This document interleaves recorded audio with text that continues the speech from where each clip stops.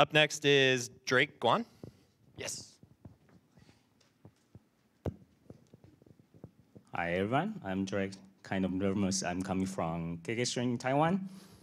So it's quite good to attend this conference the first time and fly kind of such long distance to here. So here is the really short lightning talk. Yesterday we attended a talk by Fabio Sonnet. That is quite amazing talk sharing about some technology reconstruct the perceptually video quality.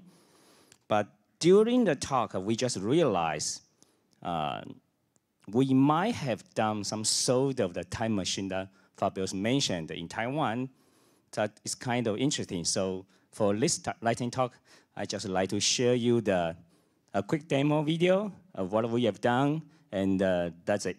So later on, there will be 4 videos, and 3 in 740p, and 1 is in 480p. So you can guess which one is 480p.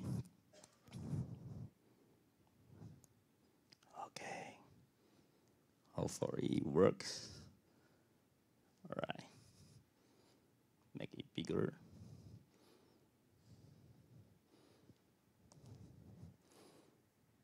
Three 720p and 1 480p.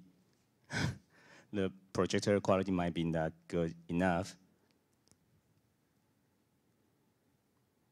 And sorry, it's not Big Babani, it's Tales of Steel. All right. I can post that here. Okay, later. How to, okay.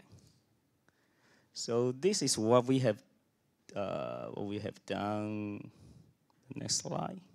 Okay, so basically what we are trying to solve is that bandwidth operation cost. So initially, everyone just focused on the per-title encoding, different codecs, next generation codec. But what we realized is that if we can stream in the low quality, low like SD content video, but perceived just as a HD or even FHD, that's roughly the whole idea.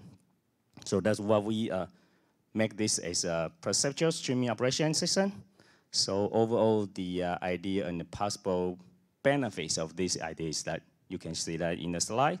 And finally, just show you the result. Hopefully, you can not guess which one. So that's my talk. Thank you.